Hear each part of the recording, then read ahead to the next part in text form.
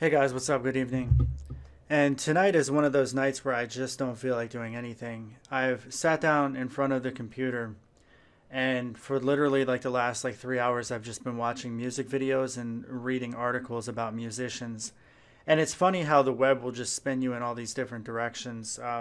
So John Sonmez, I was watching one of his videos. I mention him a lot. I don't know why I give him so much free press, but seems like a real cool guy. But and we've talked back and forth in the comments, which is pretty sweet. But he was telling this story in one of his latest videos when he did the story of his life that he was in this small town of Idaho, which was really outside of Boise. The reason why he was there is his dad was in the Air Force, so he moved all over the country. But in this small town, he happened to be at some sort of stand when the band Blink 182 had come up to ask him where the movie theater was because they wanted to see the movie American Pie, for which they had a small cameo, and they actually hadn't seen their themselves in the film, and this is like a major Hollywood release. So at first, John didn't even realize who they were. I mean, and this band was huge in the '90s. So my taste in music has changed quite a bit. Like I can tell you that back when kids like New Kids on the Block, and I was just a young kid in grade school, I didn't like New Kids on the Block. I lived in a outside of D.C. in Silver Spring, Maryland, which really is, it's you're pretty much in the city. You're right on the outskirts of Washington D.C. And at that point, everybody liked New Kids on the Block and all this other stuff. And I was listening to Guns N' Roses. For some reason, even though none of my friends listened to them, that's the kind of music I liked. And then that kind of transitioned into, actually it started with Bon Jovi back in New Jersey, and my mom took me to a concert when I was even younger.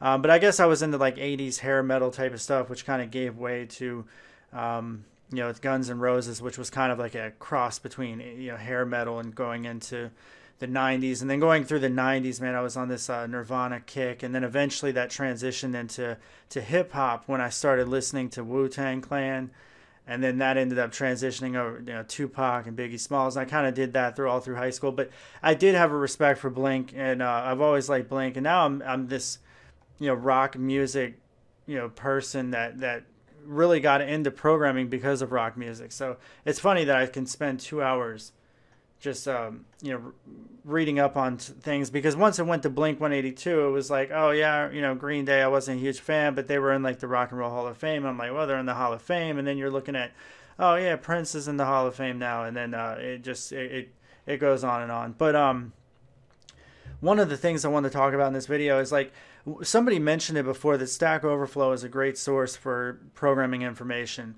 and that couldn't be more true. What is funny is when I first started getting into programming, Stack Overflow was popular, but as a programmer and somebody who was teaching myself and didn't really know, I didn't really think of it as the go-to. There was still quite a bit of thread forum sites that you got a lot of your information from. And nowadays you see a thread forum site and you're like, oh, damn it, that, I don't want to get my information here. But sometimes when Google's sending you there, you're like, oh, I gotta weed through this garbage to figure out, where this answer might be, because Google thinks that the answer lies inside of here. And it's almost as bad as the Google groups. Have you guys ever gotten into the Google groups when you're trying to find documentation? Just a horrible setup. So Stack Overflow, they came along with the Stack Exchange, and this is a .NET site, by the way. They basically revolutionized the way question and answering should be, and they built this this accountability into the site where you can't really cheat it very easily, and there's this entire community that keeps up the environment. For the most part, you don't see trolls that infest things like YouTube. If you go to YouTube and it could be a news article about some terrible tragedy, and it's really 90% troll, just flame baiting, this and that, just with these extreme views, celebrating the death of cops or vice versa. I mean, it's just terrible human beings, people acting like complete animals. But with Stack Overflow, I mean, that stuff is completely moderated. I never really see that type of activity, and it might just be because it's a programming environment and it just doesn't flow, and we don't really talk about world affairs and things like that. But what is interesting to me is that when I was first getting started, I had all these saved scripts and everything, and I told you guys the story when I lost my hard drive. that I was upset by all the work that got poured into building these scripts that I would most likely never use or even be able to, find out, because basically if you're not just filing away this stuff in a way that you can find it easily, it's like saving a bunch of bookmarks and, forgetting why you have all this stuff saved. It happens all the time. And for me though, a lot of it was just the effort that got put into it, and it was almost like a museum that you want to be able to reminisce on and be like, oh, this is the way things used to be done in the Chris Hawkes world. And then he learned how to do things the right way, or at least he thinks he does, until 6 months down the road, and I realized that I'm doing all this stuff wrong now. But with Stack Overflow, people have kind of, at least in my book, have kind of done away with this whole, okay, let me store all this knowledge on a flash drive or in some folder on my desktop where I'm going to go ahead and resort to that stuff. Now from a business perspective, like if you're working for a company and they got all these different things that you got to do, like if you need this access, you got to go and request it from this person. Now that's the kind of an exception that I'm talking about, where we at work we'll end up creating these folders and stuff where we're storing all this how-to information because it directly applies to our job. But when it comes to programming, which is also our job as programmers, we don't really need to store all that shit anymore. We don't need to put it in even bookmarks and stuff like that. Stack Overflow is this humongous wealth of knowledge when it comes to programming. It's almost all you need. Where you used to have Perl manuals like the Camel book that told you all about Perl, and you'd always have to find your way back into the Camel book because of the way Perl was written. That then got replaced with these forums and stuff. Like, so if it's Perl, like the Perl Monks, and that's a terrible site, by the way.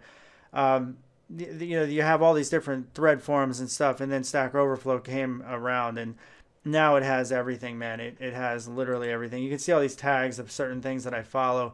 I don't answer as much as I should.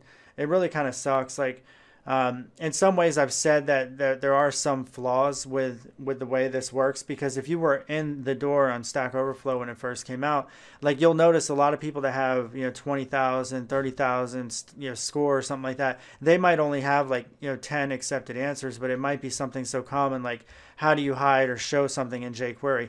Well, that's going to be looked up a ton of times. It's probably upvoted 1,000 times. So somebody obviously just got 10,000 points just based on that question alone. And that's not even counting, additional points and stuff like that I'm sure that, well, I don't know. I guess they're only going to get points if they either ask the question or if they answer the question. But still, that is just one particular case. I've seen questions that have literally upvotes into the thousands and stuff. So if you were on, something that's that commonly looked up, then you're going to end up getting a higher score than other programmers that are coming along now. So I've heard from certain people, they're like, during a programming interview, it should be asked, what is your Stack Overflow score? And to me, I think that is misleading, because like I said, if you were in the door 6 or 7 years ago, you're going to have a much higher score. Now, obviously, if you have more time to answer people's questions and get all involved, you might have a higher score too. But then again, what have you been doing to be able to answer all those questions for all these people all the time? And I say that as somebody who spends quite a bit of their time doing YouTube videos. But still, I think you guys understand where I'm getting at. If you spend a ton of time on Stack Overflow, you're obviously going to have a higher score. If you're getting started just now, it's going to be much harder for you to get up to the scores that other people have. If you're a true expert, which there are many true experts on here, that you're going to have a high score. But those are really the exception and not the rule.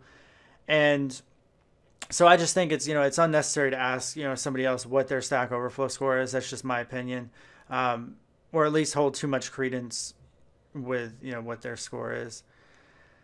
So I find that interesting that in this glorious day and age that we don't have to store all this stuff to favorites and to disk drives and flash drives and portable hard disks and things like that, or cloud nowadays.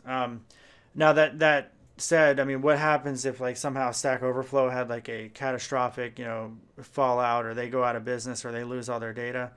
I would imagine that would never happen. I'm sure that they're backed up many times over in AWS and Azure and all this other stuff. But if that would ever happen, it'd be a majorly sad day in the programming industry. So yes, Stack Overflow is the #1 source for programmers to get their information. In fact, I would argue it is the most important source out there.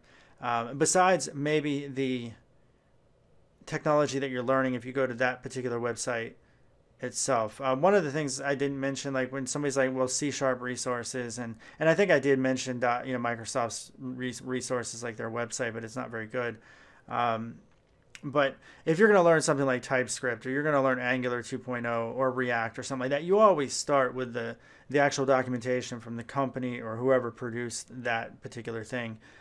And then maybe you peruse through the source, and then you start writing code, and you use Stack Overflow to help you. And you can also use YouTube tutorials and videos as well. But you always start with that documentation. But anyway, it's a good day to have to be a programmer, because we have Stack Overflow.